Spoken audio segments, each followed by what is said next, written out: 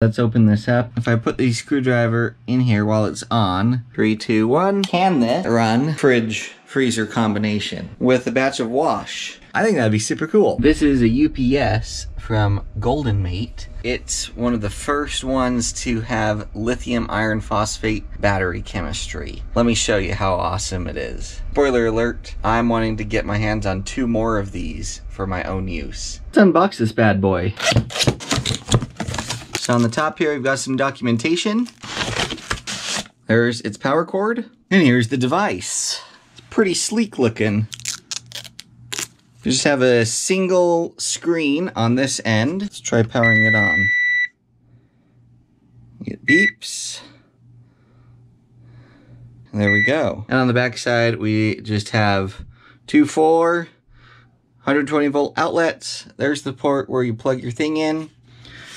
This appears to be the reset button for the surge protection. We'll have to read what that little plug does. In the manual right here, it says that little plug is a communication port, and then it has an asterisk by it, and it says it's a debugging interface and cannot connect to a server. So it sounds like that's pretty useless at this point. It is an 800 watt unit, uses lithium iron phosphate battery chemistry, which is what I'm most excited about. It's rated to 3,000 cycles with an 80% depth of discharge. A recharging time, 10 hours or less. It's pretty broad and pretty long. We'll have to test that. It is pure sine wave, which is critical. Its switching time is 20 milliseconds. We'll have to test that with my workstation and see if that's fast enough. So it's rated to produce 105% to 120% of its rated power for continuous use. So it can actually go over the 800 watts, it sounds like. 120 plus, it'll run for 60 seconds and then shut itself off. 150%, it can run that for 10 seconds and then it will turn off. And that's about all the useful information the manual has. The unit is off. Now, supposedly when you plug it in, it's going to charge the battery. So let's do that.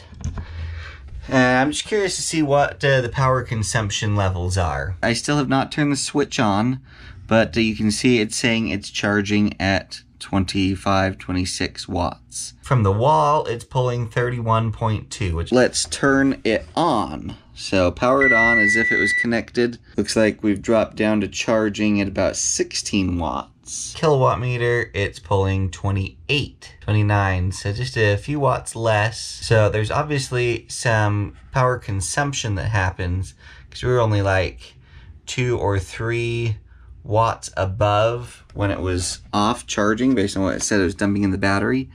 Now we're 16 and we're at 28. So obviously having that kind of in a standby state consumes more power, and we'll see what it actually does once it completely charges. The UPS has finished charging and it's off. Nothing's plugged in besides the UPS itself. And just in off standby mode, you can see it's using 0.4, 0.5 watts.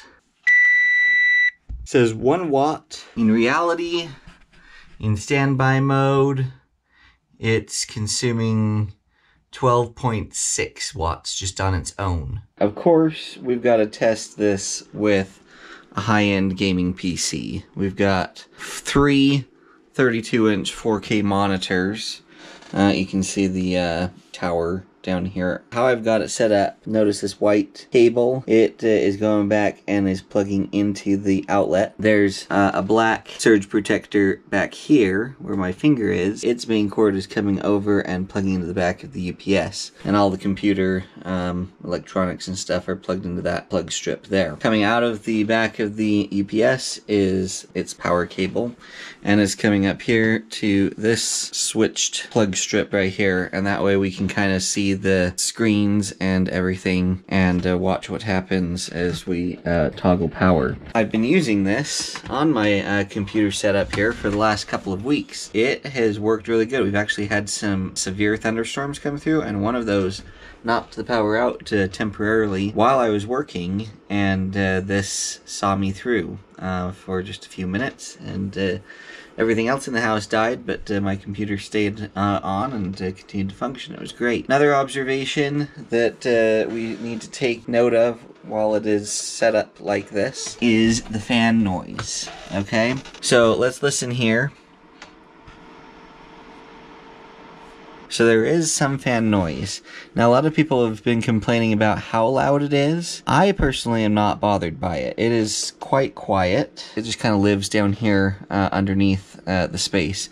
Maybe if it were up on the desktop, you know, next to your face and your ears where you're working, it would be more noticeable, but I really don't notice it that much. We're going to kill power to it a couple of different times, and then we'll put a heavy load on it and do the same test and make sure that nothing dies on us. I'm going to hold things kind of like this. You can see the power light on this strip as well as the monitors.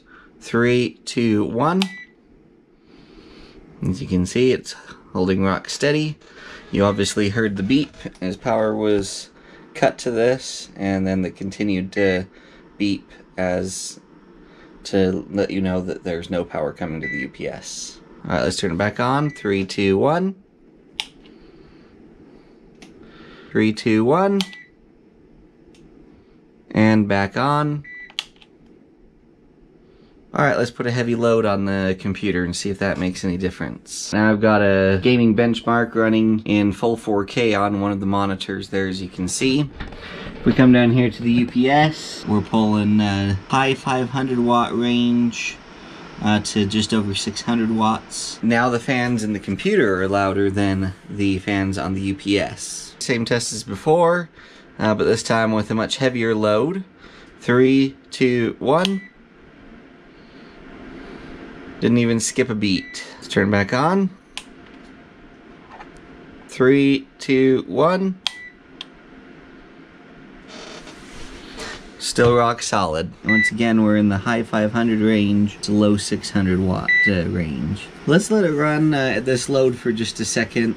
Let's see if the fans in the UPS here speed up at all. Okay, it's been running a good 5 minutes.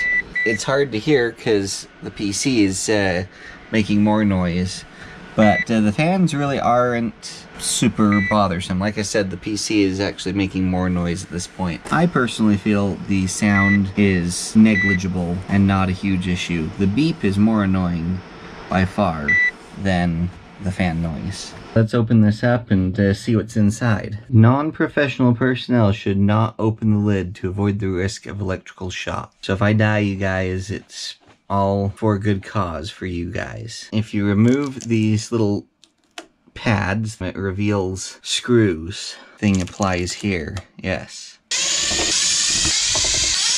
Okay, so it looks like it just slides out. By pushing on this back, you can see it's just sliding out of its case here.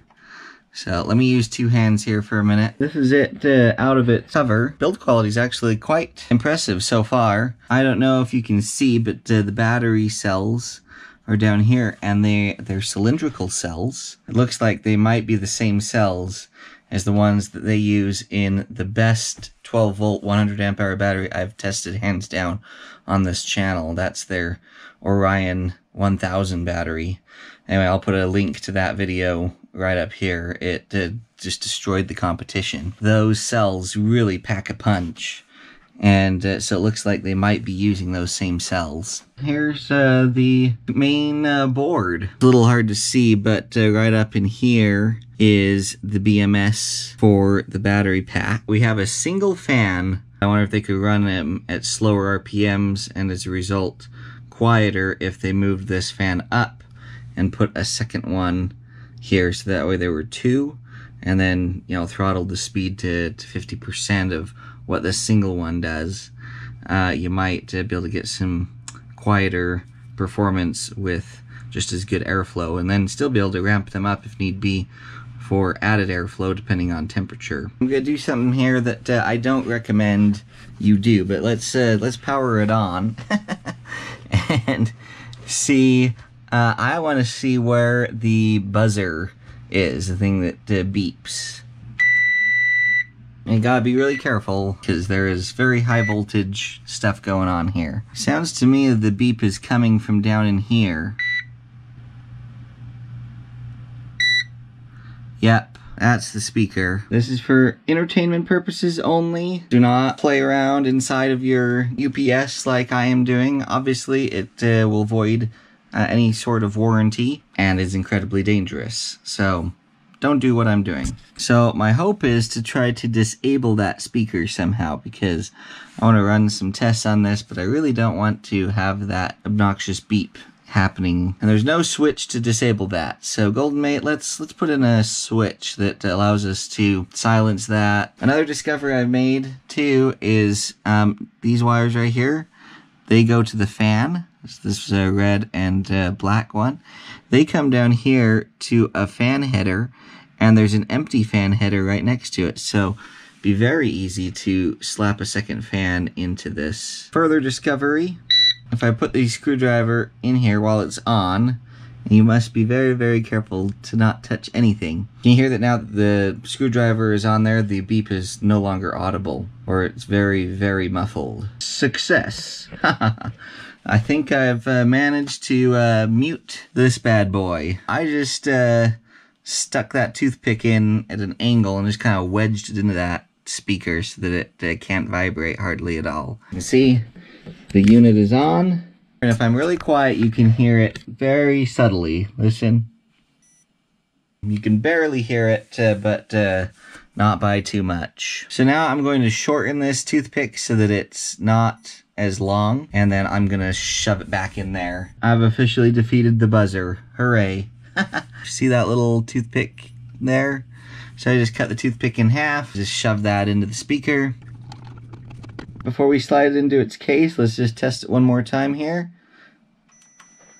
Ah, so much better. Let's just take a minute to really appreciate these guys are using lithium iron phosphate battery cells for this. I don't even understand why UPS units are still using lead acid, probably because it's more profit for other companies. Kudos to GoldenMate for taking the plunge and providing us with this.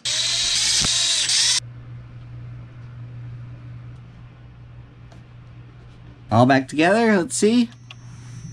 Ah. It's a thing of beauty. Nice, quiet UPS now. Sound off in the comments on this idea. I'd be curious to hear all of you guys' take on this. This is GoldenMate's Orion 1000 battery. It's probably the best 12-volt battery I've tested to date. It's got so many features, packs a punch, at an incredible price. Like I said, check out the full review on that. But just think how cool it'd be if there's like a little port, Anderson Power Pole or XT60, and then have GoldenMate sell an accessory cable that would allow you to connect to one of their 12-volt batteries like this, plug it into the back of the UPS, and essentially expand the capacity of the UPS. This will power my high-end gaming PC at full tilt for a full 2 hours, and if it's just on idle, we can easily triple that amount of time. So by the time you get that combined with the capacity of this, now we're talking about like a full 8-hour workday of time. That'd be so sweet, don't you think? Granted, the charger on this is incredibly slow, but even still, it might take 2 days to recharge this battery plus this at that slow rate, but it'd be sweet if it could charge both back up. So you could basically have this under your desk with this and just have a massive UPS battery backup system. I think that'd be super cool. Anyway, but let me know, what do you guys think? Can this? And if so, how long can it run a full-size fridge-freezer combination? Here's the setup. I've got another power station right here, and it's strictly powering the time-lapse camera and the phone right here with the stopwatch. The UPS obviously has nothing plugged into it. So turn it on here. Ah, so nice, no beep. You can see the battery is fully charged. 3, 2, 1. And just so you can see, the light is on, so it is getting power.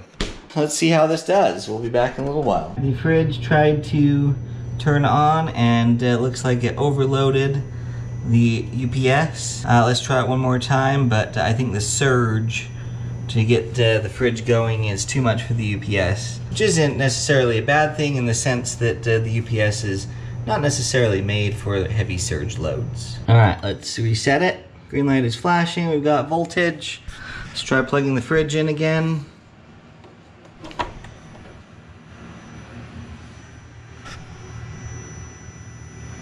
Tried to start, but overloaded. Not quite enough to fire up a full-size fridge. Let's test this GoldenMate UPS with a batch of wash. Now, unfortunately, based on what we discovered on that fridge test, this does not have very much surge power. So, I know for a fact that it won't start the gas dryer here. However, the washer only uses a couple hundred watts, and I think it could probably operate within the range of this UPS. So let's give it a shot. And just so you can see that it is getting power from the UPS, if we unplug it here,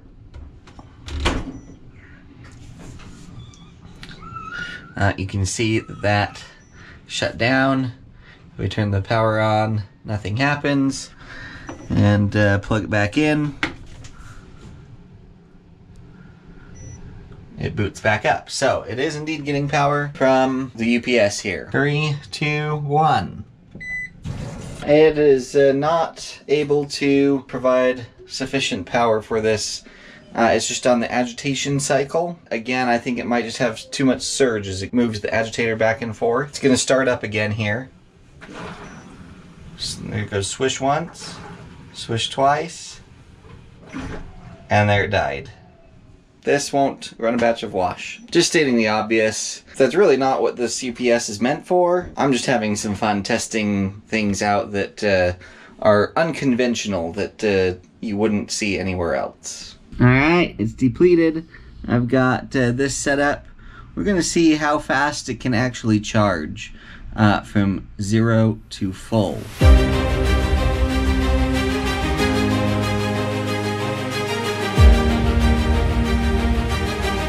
9 hours, 48 minutes. They say less than 10 hours in the documentation for this. And obviously 9 hours and 48 minutes is less than 10 hours. Well, that completes the testing on this GoldenMate UPS unit. I'm a huge fan. I actually want to get my hands on 2 more of these. I'm gonna have 3. One for my workstation, very small private server that one of these would be super handy for, and I've got a video surveillance system that I want to also plug into one of these. You just can't beat the fact that it uses lithium iron phosphate batteries. It does UPS stuff for tech gear flawlessly. Obviously it didn't do so good running a fridge, and it didn't do so good, you know, running a batch of wash, but that's really not what this is used for. It's just fun testing to see, you know, how far can you push this. So if you're looking for a UPS, do not pass go, do not collect 200, just go straight to GoldenMate and get one of these. I think you will be very, very pleased. One big downside for me, but I fixed mine, and that is the buzzer. I do not like the constant beep when the power is out. I recognize that it's there to